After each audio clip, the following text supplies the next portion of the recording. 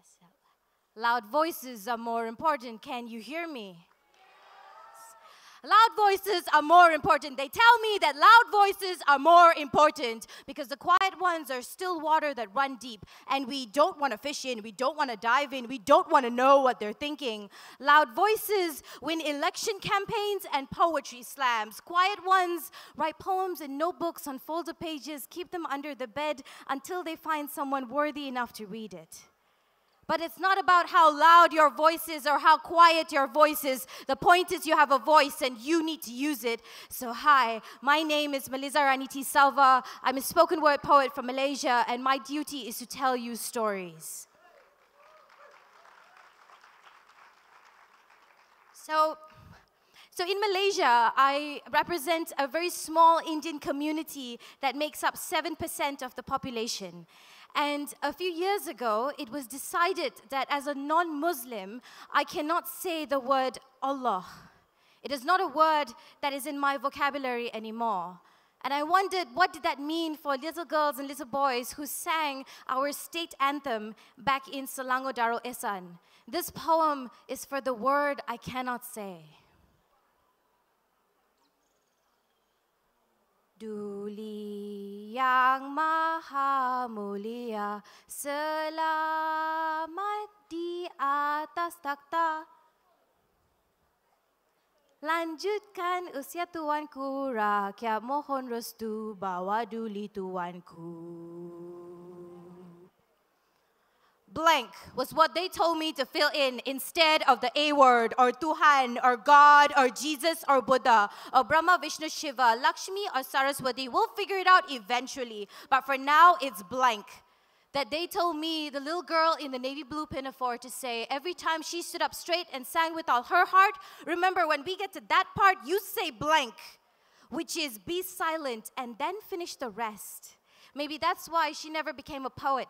Never became a singer. Instead, she became a poet who still struggled to memorize words that were for her to recite and not realize deeper meanings and understand why she had to spoil the rhythm of the song, because they decided what was right from wrong, but never told her what to say when someone asked, "How come you never say blank?"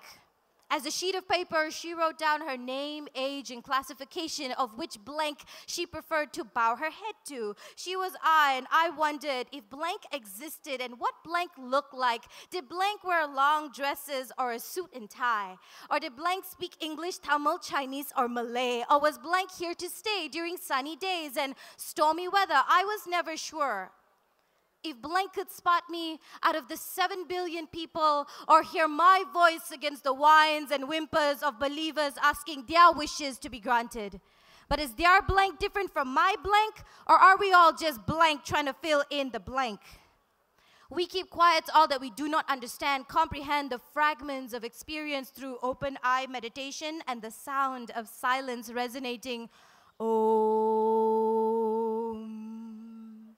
As I put my palms together in front of colorful deities for 10 years, but saying, "Our Father, who art in heaven," when I know deep down that the only attention I was vying for was from my father who was upstairs taking a shower, who educated me and explained that Islam is a profound religion whose worshippers need no location of worship to worship, just a direction, and cautioned me never to trample on hungry ghost offerings on sidewalks, taught me that Christmas is more important than Santa Claus, and if you lit candles by the altar, you would be blessed, and that every temple is a GPS, an antenna to give us better reception to the higher power, which I still refer to as blank. And I believed every threat of, if you cross this line, then prepare to meet your maker. But what will I tell my children if they were made out of love from one man's blank and another woman's blank, not knowing which blank they really belonged to? Because blank is not a word. Blank is not a state of mind. Blank is what we're still waiting to define, the divine, but I don't know when, and I don't know how. Till then, I am blank.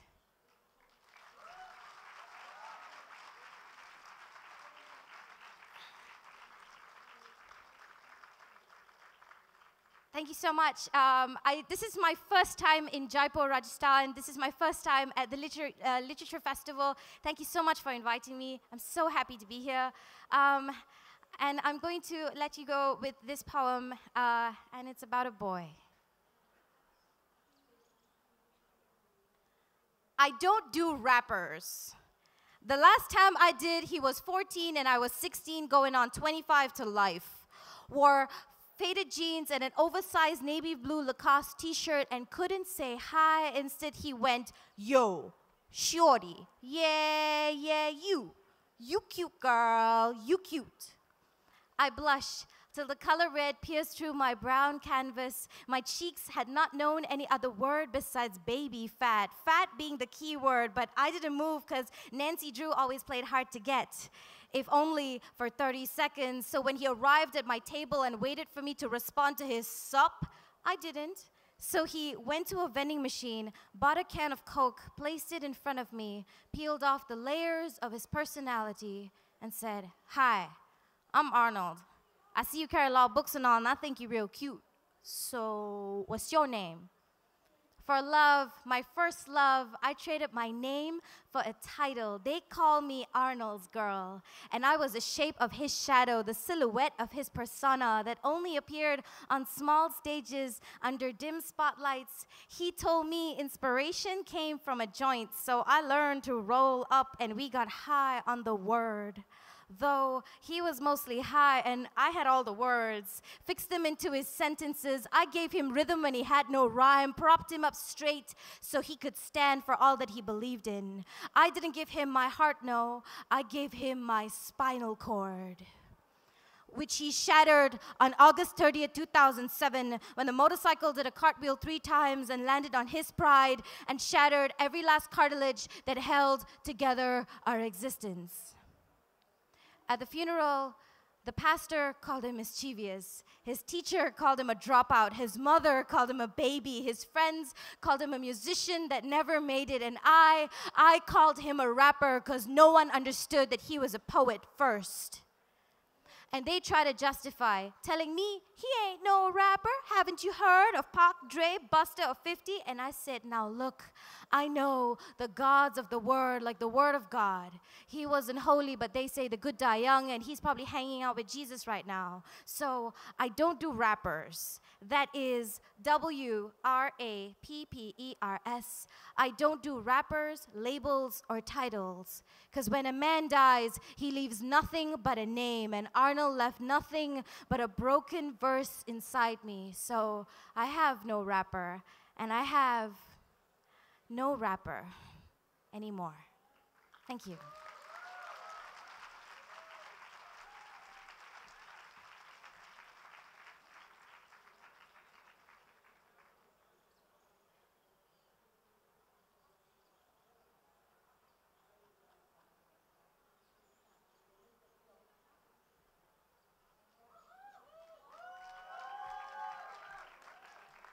Thank you. My name is Jeet Thayil. I'm going to start with a poem I wrote a long, long time ago, but it makes special sense in Mr. Modi's India and Mr. Trump's America, the time of. This is called Rules for Citizens. Number 1, let us govern those who undertake the telling of stories. Number 2, censorship is good governance. Self-censorship is an attribute of the highest civilization. Number 3, if an actor speaks of God, he will be chastised. He will be refused an encore. If he repeats the speech, he will have his license revoked.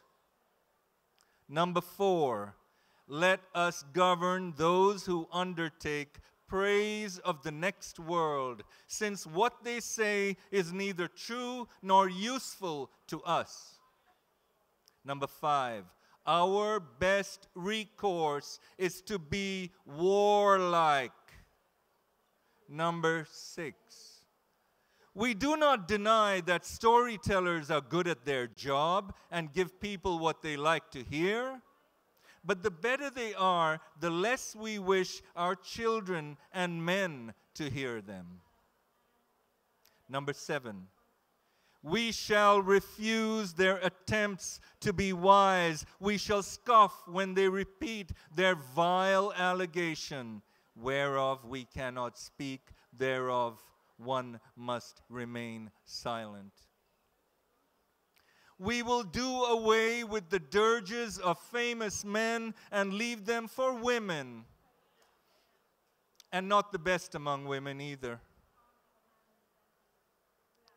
Let us abolish those fearful and terrific names: Kokitos, the river of lamentation; Styx, the river of fear; Ganga, the river of death and life; Lethe, the river of bliss; Tigris, the river of affliction. Number 10, we shall disallow travel and the mingling of songs.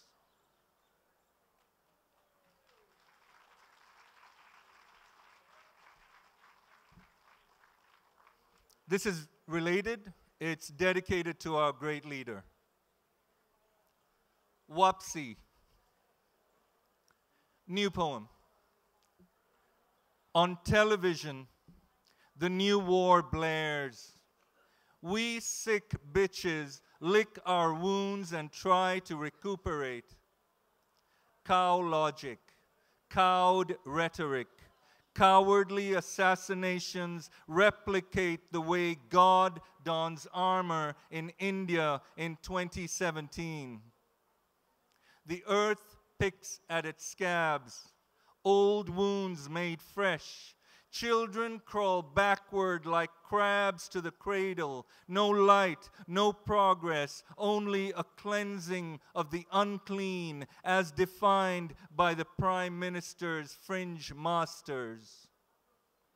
His beard drips grammar this morning, and though his fist pumps properly for the camera, he has lost faith in his tryst, his destiny. His own words make him cringe and grieve for the gone world, the great transformation wrought on the past, the sly erasure of names. Nehru, Gandhi, Ambedkar. History recast for the age of holy terror, the tolerant taught to hate. Why measure time with words when word is met with violence? How tame, how lame this line met with silence.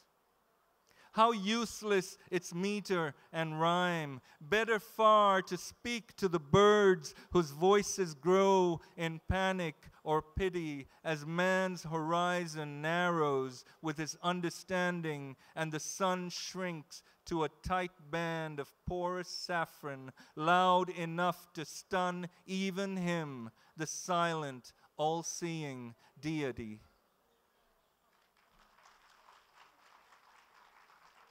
Thank you very much.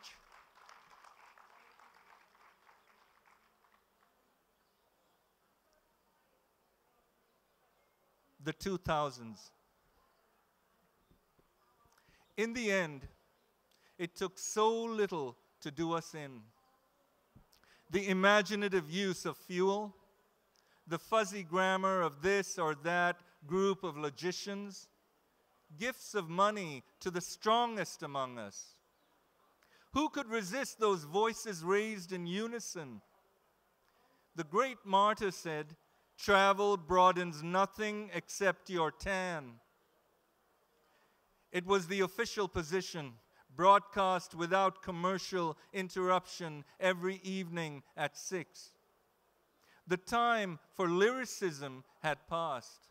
Also, kissing, sculpture, coq au vin, the tango, and other items of behavior too commonplace to mention. They had G-D on their side, and we had fear. Same difference, you might have said.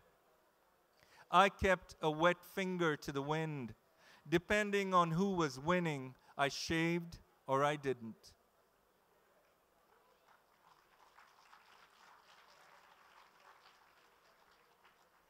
Thank you.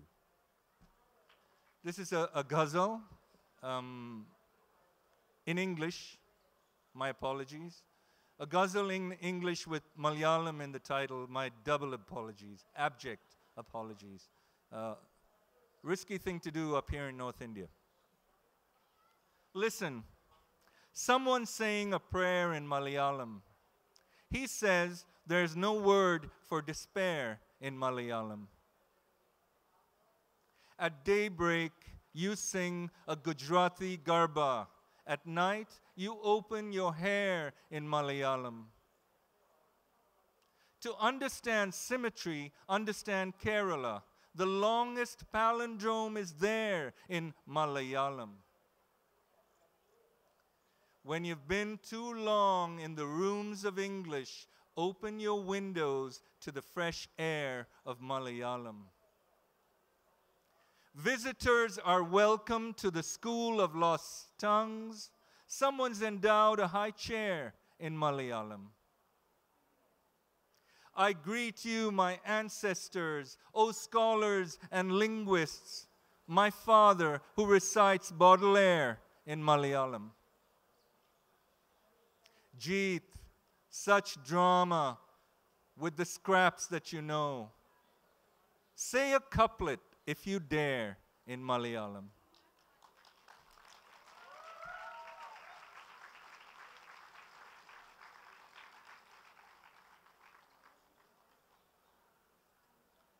And I'm going to end with a poem that I could not have written 10 years ago. You have to pass the vast age of 50 to be able to write a poem that is titled The Consolations of Aging.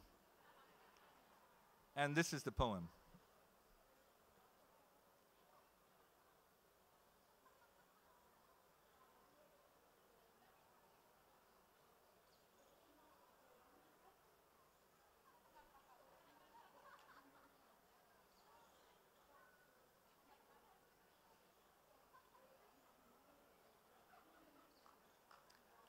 It's a blank page. There are no consolations. Don't grow old. Thank you very much.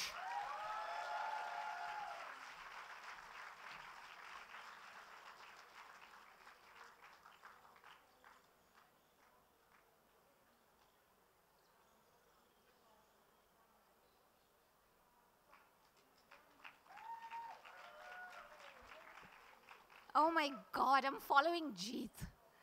Honestly. Who did this lineup? Thank you, Tishani. So I'm Janice Pariat, and I'll be reading one poem for you. How to write a protest poem. So to write a protest poem, you must live in times like these. The season of light, the season of darkness, when the winter of our discontent threatens to linger as long as the one that's coming to Westeros. Thank you. So, to write a protest poem, you must expand. Not your waistlines or your possessions, but the infernal I into we. So take note how Sandberg transformed the hungry masses into a collective individual. Remember, he said, I, the people, am the audience that witnesses history. And long, long before a man named Carl spoke about losing our fetters, Shelley raised the mask of anarchy. Shake to the earth your chains as dew, which in sleep had fallen on you. Ye are many, they are few. It's not easy. For the few to speak and speak again, to right the wrongs of many. And yes, To write a protest poem, you might be moved by spitfire anger and passionate fury. But above all, you must be touched by empathy. When you write a protest poem, you might like to set it to music. You know, the triumph of brass, the delicacy of string, but sometimes the music of your voice is enough. Also, we all want to be Bob Dylan. And you will echo Aretha, singing, "Give us our due regard." And Sugarman, who's certain that this, hold on. Sugarman, who's certain that this system's gonna fall soon to an angry young tune. And Gil Scott-Heron in his jazz soul tone, who says, the revolution will be live. You know, to write a protest poem, you must be willing, maybe not to sell out, or maybe to simply acknowledge that everything is not for sale. That price tags, they can be a little noose. So what would you tell a poet who asks, "Can you sell me some air that slips through your fingers and hits your face and undoes your hair? Can you sell me some sky? Can you sell me $1 worth of water from a spring, from a pregnant cloud? Can you sell me some land? The deep night of roots, the teeth of dinosaurs, the scattered lime of distant skeletons?" Well, yes, say the MNCs and the PLCs and their paid-up LLCs. To write a protest poem, actually, you must end just one thing: indifference. To hear the poor, rich gap will widen and widen your eyes and say, unfortunate reality. To write a protest poem, let's not give a damn who's eating cow. To write a protest poem, let's leave our students alone. To write a protest poem, you must first repeat the words of Audre Lorde, who said, "There's no such thing as a single issue struggle, because there's no such thing as a single issue life."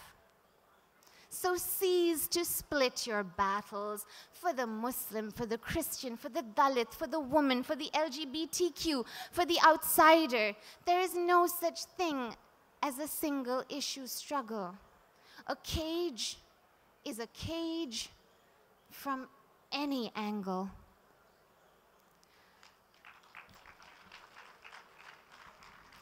To write a protest poem, you know, put away your pen and paper and your fancy, super fast computer.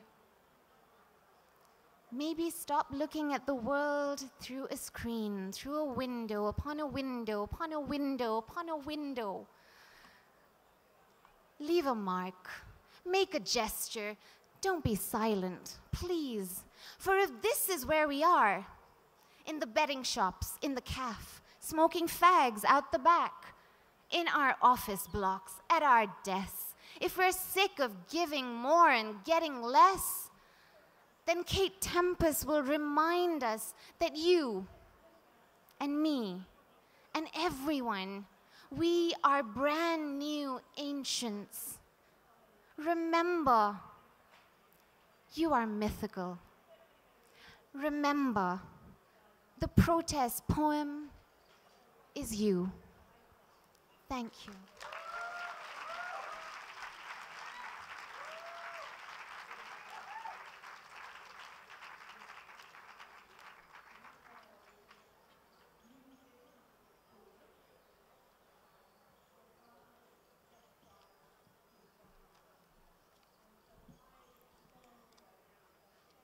Orphic. As a child, I believed God was in the wind that carried us elsewhere, that departures were returns. I buried the sun in my father's ashtray to see his eyes in Stockholm and Berlin, where the cold is another country, longing another landscape, and the past comes back. Close the door, solitude will not leave. Close the window, light will not escape. Close the wooden trunk, memory will not vanish. Close your eyes, home will not disappear. Close everything close. All will return, like Mostar and Jerusalem, like the Roman ruins, the Byzantium icons, and the Muslim prayers, the years past. I looked for death in Palermo and found my mother's womb. Looked for life in Thessaloniki and found a song about death. Looked for the image in Venice and found all my ill images. I crossed Trieste with my heart and Naples without my hesitations. Memorized Marseille from Notre-Dame de la Garde. Counted all my dreams in Acre. Found my name in the Colosseum, listened to the lemons fall for hours in Rome, waited for my lover to tell me the sea can't break, and found the musician born in a small town that reminded me that music always takes us back to the cities we are made from.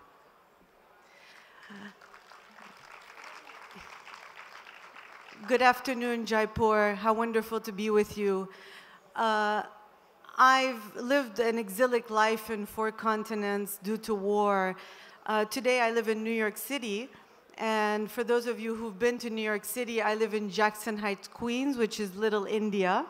So you are with me every day, India. So it's wonderful to be in the homeland. I'm always reminded that poetry takes us closer to life. It takes us closer to the heart.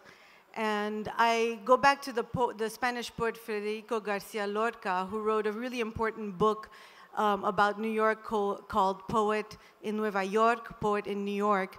And I went to Andalusia, which is the south of Spain, which is his homeland, where Christian, Muslims, and Jews have always lived together. Well, if they didn't live together, as many have told me, they created great art together. And Lorca said, "Lo que más me importa es vivir." And I believe that peace is possible because what matters most is that people want to live. So I'll read you a poem from this collection, Poet in Andalusia, called While Waiting for Death. When I die, a map of the world will hang over my bed. The small library in Mijas, where I read Lorca for the first time, will become a cafe. The olive trees I cannot live without will be in full blossom. I will see death from a distance waiting for me, but I will not move. I will die on a train where the view will be of white trees suspended on gray clouds. I will die in the sky where birds will carry a stream of light on their wings. I will die in a car where the windows will be a quilt of snow. I will die moving. As I wait, my lover will say, "You're beautiful." He will mean, "I miss the sea." I will say, "I don't know the word for life, but no, we must play so that it's not only about death." He will ask, "Why do we grow stillness? Is it a noise we are close to, where the flies and the stones and the trees and the birds and the echo and the earth and what hides behind them insist on music? A song will sweep by us. I will look at him. He too will be waiting, but I'm not certain for what exactly. Then I will think, solitude knows it's where the empty space is, and death knows it shouldn't count while it waits.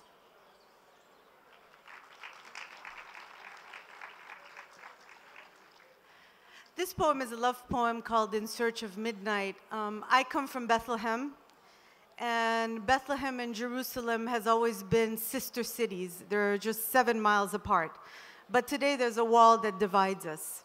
So if you fall in love, if a Bethlehemite falls in love with a Jerusalemite, they cannot be together because the Bethlehemite does not have permission to go live in Jerusalem, and a Jerusalemite cannot live in Bethlehem because he will then lose his ID.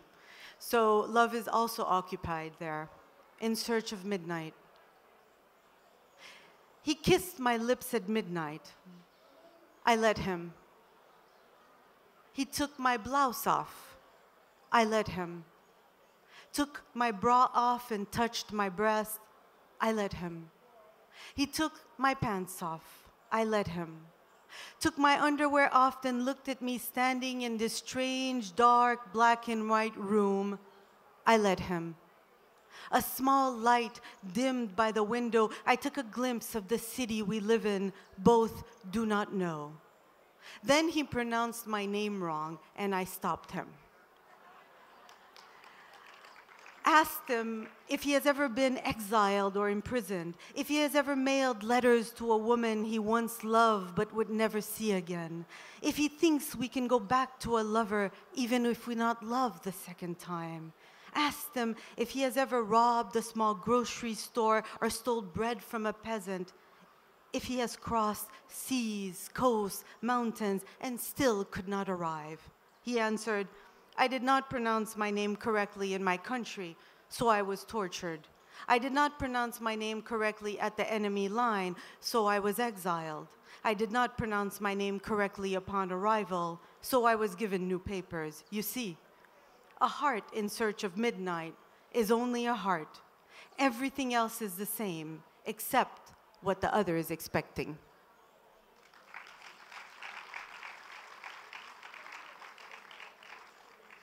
And I'm going to end with a poem that inspired by coexisting together. In a world increasingly turbulent and separatist, I do often go to Gandhi's words, who said a nation's culture resides in the hearts and the souls of a people, and where there is love, there is life. Even. Nothing is even. Even this line I'm writing. Even this line I'm waiting in. Waiting for permission to enter the country, the house, the room. Nothing is even. Even now that laws have been drawn and peace is discussed on high tables. And even if all was said to be even, I would not believe, for even I know that nothing is even. Not the trees, the flowers, not the mountains or the shadows. Our nature is not even. So why even try to get even? Instead, let us find an even better place and call it even. Thank you.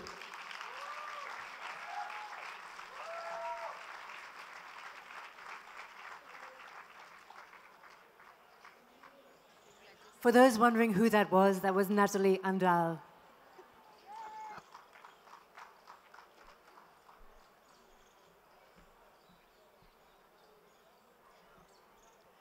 Walking around. It happens that I'm tired of being a woman. It happens that I cannot walk past country clubs or consulates without considering the hags skinny as guitar strings. All along the streets, there are forlorn mansions where girls have grown up and vanished. I am vanishing too. I want nothing to do with gates, nor balconies, nor flat-screen TVs. It happens that I am tired of my veins and my hips and my navel and my sorrows. It happens that I am tired of being a woman.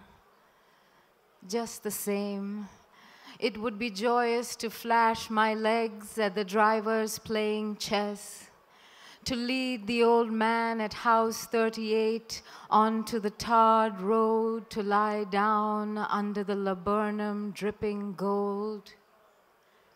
I do not want to keep growing in this skin, to swell to the size of a mausoleum.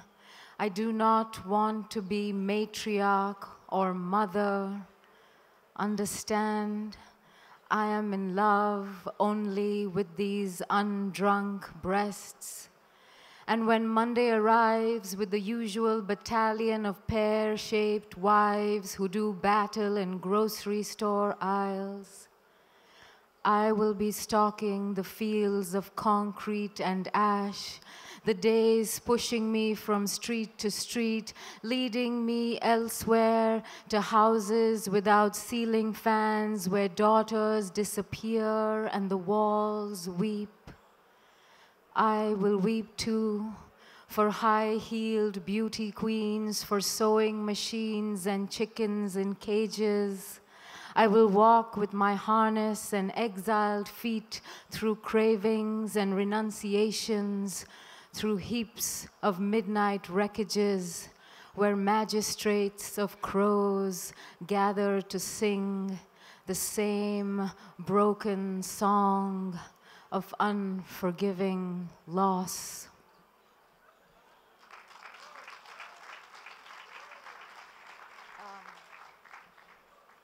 I'd like to read a couple of poems that I don't normally read in public. This one is called Monsoon Poem. Because this is a monsoon poem, expect to find the words jasmine, palmyra, kurundohai, red, mangoes in reference to trees or breasts, paddy fields, peacocks, kurinji flowers, flutes, lotus buds guarding love's furtive roots. Expect to hear a lot about erotic consummation inferred by laburnum gyrations and bamboo syncopations. Listen to the racket of wide-mouthed frogs and bent-legged prawns going about their business of mating while rain falls and falls on tiled roofs and verandas, courtyards, pagodas. Because such a big part of you seeks to understand this kind of rain, so unlike your cold rain, austere rain, get me the hell out of here rain, rain that can't fathom how to liberate camphor from the vaults of the earth. Let me tell you how little is written of mud, how it sneaks up like a sleek-gilled vandal to catch hold of your ankles, or about the restorative properties of mosquito blood, dappled and fried against the wires of a bug-zapping paddle.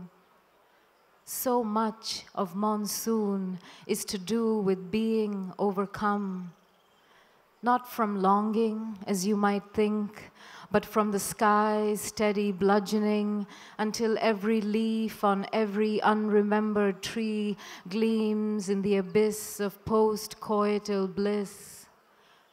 Come, now sip on your masala tea, put your lips to the sweet spicy skin of it. There's more to see. Notice the dogs who've been fucking on the beach, locked in embrace like an elongated Anubis, the crabs scavenging the flesh of a dopey-eyed ponyfish, the entire delirious coast with its filter of beach and saturnine clouds arched backwards in disbelief, and the mayflies who swarm in November with all their ephemeral grandeur to die in millions at the behest of light. The geckos stationed on living room walls, cramming fistfuls of wings in their maws. Notice how hardly anyone mentions the word death, even though the fridge leaks and the sheets have been damp for weeks. And in this helter-skelter multitude of gray-greenness, notice how even the rain begins to feel fatigued. The roads and sewers have nowhere to go, and like old-fashioned pursuers, they wander and spill their babbling hearts to electrical poles and creatures with ears. And what happens later, you might ask, after we've moved to a place of shelter, when the cracks in the earth have reappeared. We dream of wet, of course, of being submerged in millet stalks, of webbed toes and stalled clocks, and eels in the mouth of a heron. We forget how unforgivably those old poems led us to believe that men were mountains, that the beautiful could never remain heartbroken, that when the rains arrive, we should be delighted to be taken in drowning, in devotion.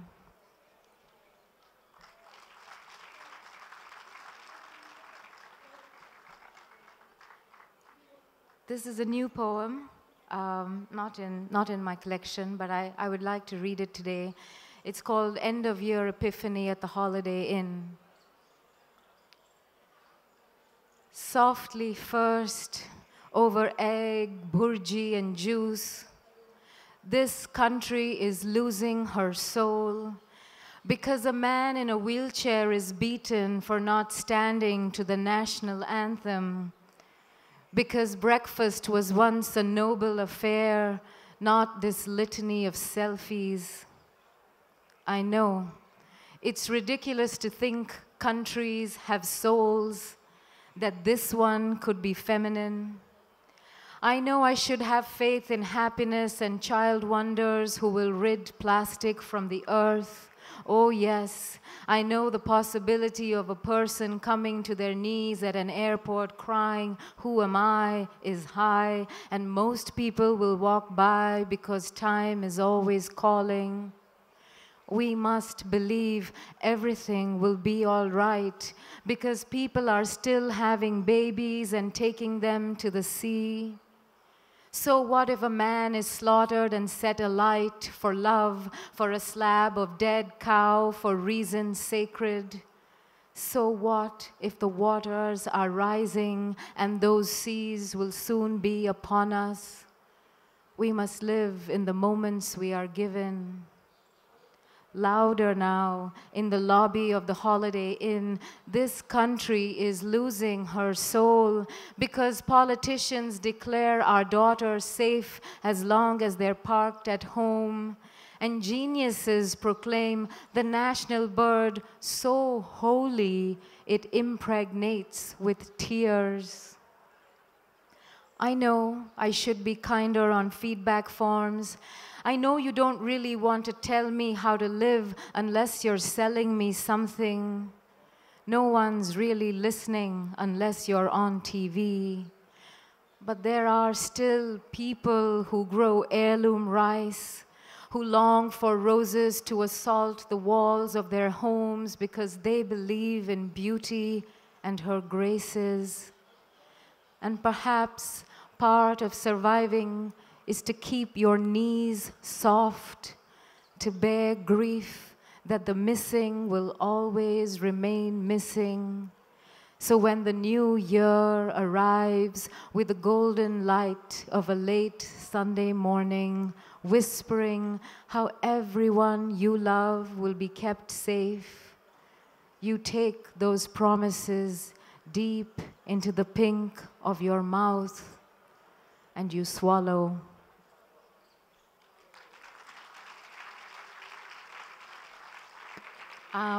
I'd like to end, it's a kind of continuous theme, I suppose, of loss. This is a poem after one of my favorite poets, Elizabeth Bishop, and it's called The Art of Losing. It begins with the death of the childhood pet, the dog who refuses to eat for days, the bird or fish found sideways dead. And you think the hole in the universe is so deep, it can never fill your grief. But it's only the start of an endless litany of betrayals, the cruelty of school, your first bastard boyfriend, the neighbor's son going slowly mad. You catch hold of losing and suddenly it's everywhere. The beggars in the street, the ravage of a distant war in your sleep. And when grandfather hobbles up to the commode to relieve himself like a girl without bothering to shut the door, you begin to realize what it means to exist in a world without. People around you grow old and die, and it's explained as a kind of going away to God or rot or to return as an ant, depending on the spiritual way you were raised. And once again, you're expected to be calm about the fact that you'll never see the dead again, never hear them enter a room or leave it, never have them touch the soft parting of your hair. Let it be your parents' advice. It's nothing. Wait till your favorite aunt keels over in a shopping mall, or the only boy you loved drives off a cliff to survive but never to walk again. That'll really do you in, make you want to slit your wrists in a metaphorical way, of course, because you're strong and know that life is about surviving these things. And almost all of it would be bearable if it would just end at this. But one day your parents will sneak into the garden to stand under the stars and fade like the lawn into a mossy kind of gray. And you must let them. You must let them pass into that wilderness and understand that soon you'll be called aside to put away your paper wings, to fall into that same oblivion with nothing, as if it were nothing. Thank you very much.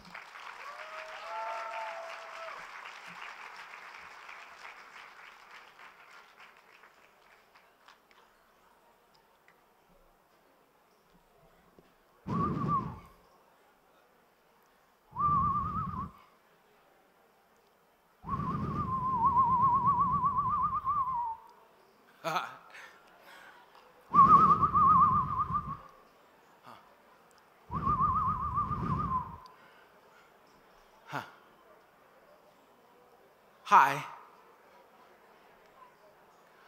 Rised up this morning, smiled to the rising sun.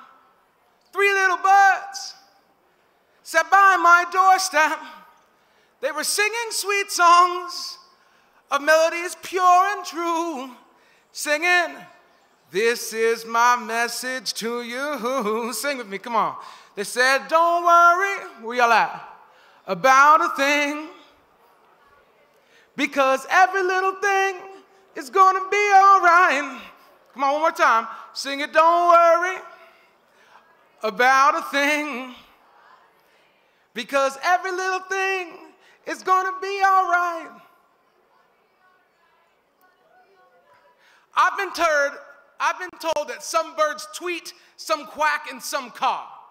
The experts say that the winged have various positions of their voice boxes, so only some can sing.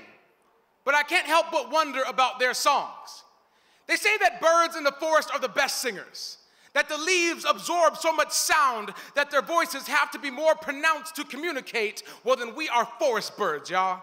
We are vegetation-riddled branch crooners, singing the messages we leave behind. No experts dictate your refrains. This is to the shower singers, the morning traffic serenaders, and the late-night lullabiers. This is to the bass in your step, the soundtrack of your trepidation, and the recognition of all the crashing of our music notes, electric sliding with each other into the new day, you see. This right here, this is your song. You see, whisper and hum play hide and go seek until they learn how to scream. My grandmother taught me how to whistle. I've never been very good at playing the recorder, but when I get around xylophone, somehow I know how to play. This is your song. From the cost of a slave ship, a man wrote Amazing Grace. They call a humpback whale singing a vocalization. When black folks in Wales harmonize, this is your song. break beats, bass, boom, black boy bebop, footsteps, gunshots, pound the ground into a drum, a cacophony of percussion in these streets. This is your song. Hungry stomachs moan like gates on graveyard shifts. Rustling newspaper, homeless beds in the wind, the blues of the nocturnal. This is your song, your anthem, your banner, your fight, your war cry. This is your song. Playgrounds, busy diners, bumper to bumper traffic, songs. Frying pans, tea kettles, handmade tortillas, songs. Adoration, revulsion, conviction, rejection, songs. Light rail, one mom, 6 children, song. Teacher, too many students, work after hours, song. Rent is due, gas gets blown, not enough hours, songs, and we sing. We still find this music buried inside us, inside of this carousel that just needed to be wound up. And in the days we thought we couldn't make it, most of us did. Us whispers and hums, playing hide and go seek until we found our screams. You see this right here, this is your song.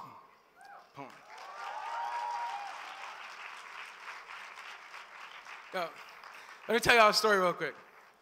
When I was 8 years old, all I could recall was all of my energy bouncing. Teachers were appalled before they'd applaud, never knew one day I'd move mountains. And the schools were funneled in, riddled in, into our skin while other kids were always just clowning.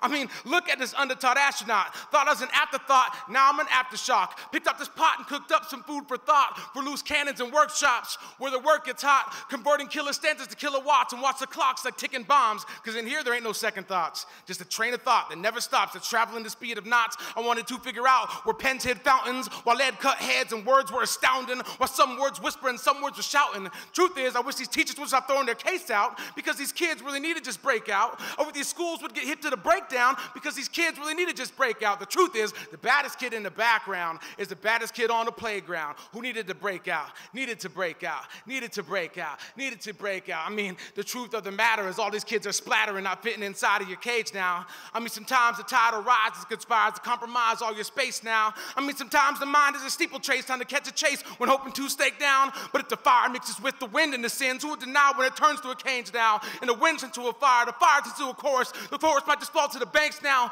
and the forest becomes uproarious, rising to its glorious. Who deny the skies that it takes down? And if the sky's just as vast with overcast running fast, where will you be when the clouds start to bleed out? I mean, sometimes they put us in assembly line so many times our only choice is to just break out. Is it just break out? Is it just break out? Is it just break out?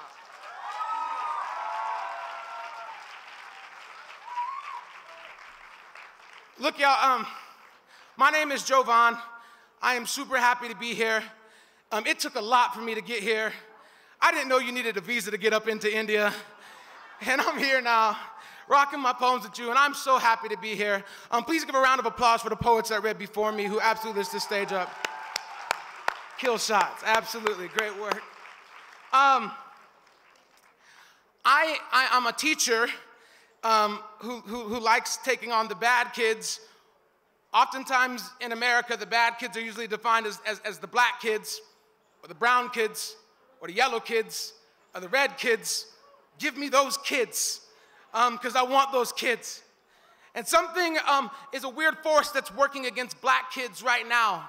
And in my hometown of Aurora, Colorado, we created a program for some students, 4th grade students, who were afraid to go outside because of how often police brutality was in the news in my hometown. And their teacher said, Jovan, we need help to figure out how to get our kids to be kids, to want to go out and have recess and celebrate and all these things. And I said to myself, oh my God, somebody needs to write something about this, needs to say something about this. And so I want to share a poem with you that does have a reprise poem with it. But this poem is a dedication to my nephews who are so proud of their uncle to be up in India rocking poems at your beautiful selves right now. But this poem can be a little hard to chew. So we got some music coming here with it with my fantastic people in the sound booth. They have pressed play, and sound is going to erupt soon here. Yeah.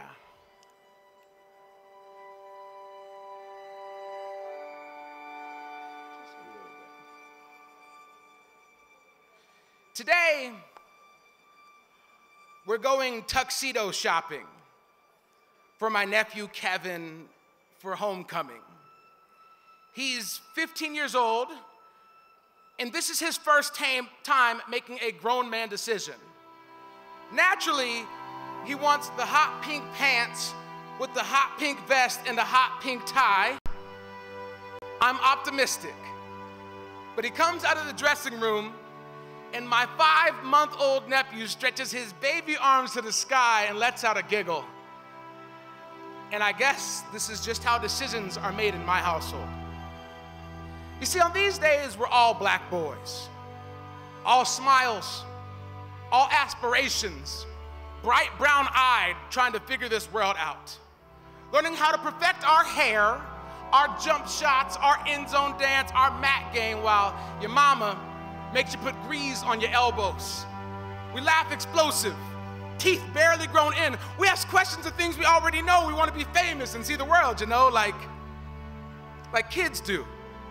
From church skinny ties to flat-billed hats and matching shoes, from finger waves to gumbies, mini fros to dreadlocks, fresh fitted, the freshest of the fresh, ready to grab her hand during couple skate or bring home a report card. On these days, we're all black boys. All body bags. All filled with holes. All unrecognizable. Baptized in sirens and secrets, unaware that others could supersede our skin's darkness. On these days, we're all black boys. Our spirits drifting into the night sky. Nephews, cousins, uncles, aunties, black boys. On these days, even grandfathers become boys. They stumble back in a time when this narrative was the exact same, when the entire neighborhood had a funeral in the middle of the street for the kids whose name we all knew. Mother crying in the backdrop, and black boys watched other black boys become asphalt. On these days, even sisters become boys, only knowing how to teach them how to find the right partner when they're stolen, y'all. It feels like you're breathing molasses air. Eric Garner air. It travels through your body like a horse carriage casket lowered into your chest. Breathing is so heavy on these days, but on these days, we're all black boys. But especially the black boys, ignorant and unaware as they should be, emulating their favorite rapper, athlete, or man in their life, so full of effort, so willing to try, so unsure of the world's ways, should maybe wanting to be a police officer one day, a doctor, the president, hoping they could steer this thing in the right direction, that he could stitch his best friend back together, but he has no idea that he's going up so fast. He can only see it in the way that they see him. Patrol cars are more hungry. Billy clubs are more curious. Bullets are more inspired, and he knows this. But he doesn't know why. Thinks he's famous. Doesn't feel the crosshair sizing him up, but we all do. But we all do. But we all do. But we all do. And we still fail to intercept what we saw coming. On these days, we are all black boys. All broken. Forever baffled. And right now, all around us, in everyone's streets, still bleeding. Poem.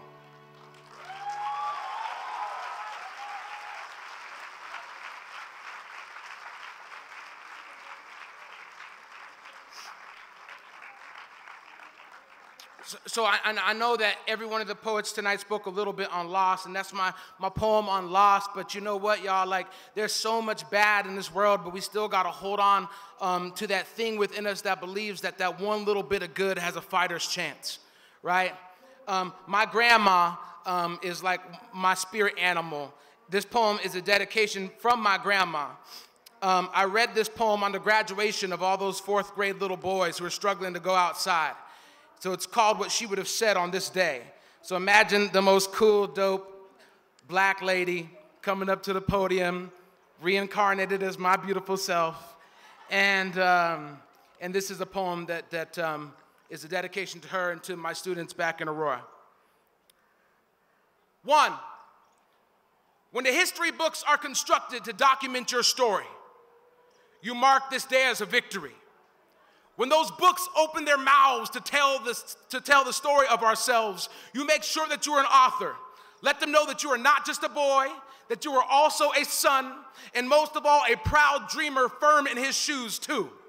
You know, son, when the wind picks up, that's when most of us do our best dancing. That when things get tough, you gotta react. So keep them feet at work, keep that mind at work, keep your heart at work till you find safe place to rest. 3, don't forget where we came from, but always know where you're going. The deep inside you, boy, is a mountain, and every day you stand mighty. The deep inside you, boy, is a sunrise, and every day you will defend against the dawn. The deep inside you, boy, is lightning and thunder and all the tools that you will need to unshackle the locks on your wings. 4, like Ali used to say, rumble, young man, rumble till the ground remembers your name. 5, like Jackie Robinson said, life is not a spectator sport, so get in there and play. 6, our lives begin to end the day we become silent about things that matter. Martin Luther King Jr. 7, somewhere inside of that brain of yours is a dream that's completely worth fighting for. What I need you to do is catch it, hold it in a place where no one can touch it but you, breathe it in and hold on to it even when the rains come, and they will. So grab a coat and pull up your bootstraps. There is still some sky up there that we have to bring home. 8, when they mistake you for something that you're not, correct them. 8 repeated. When you mistake yourself for something that you're not, correct yourself. 9, laugh until your belly hurts. Listen to your parents. Be a boy. Be grass stains. Be way too much for no reason. Be hungry. Be kind. Be your family. Be good to your teachers. Listen for the clues. Put those clues in place. Be yourself and lose yourself. And when you do, you make sure you left a trail of breadcrumbs to lead you back home. And you make sure that those breadcrumbs look a lot like today. Look a lot like victory, like struggle, like triumph, and like bravery. And when you trace your footsteps back, close your eyes. Put that little boy hand against your chest. Take a deep breath in and hear and feel that thing knocking. 10, answer it. Thank you very much.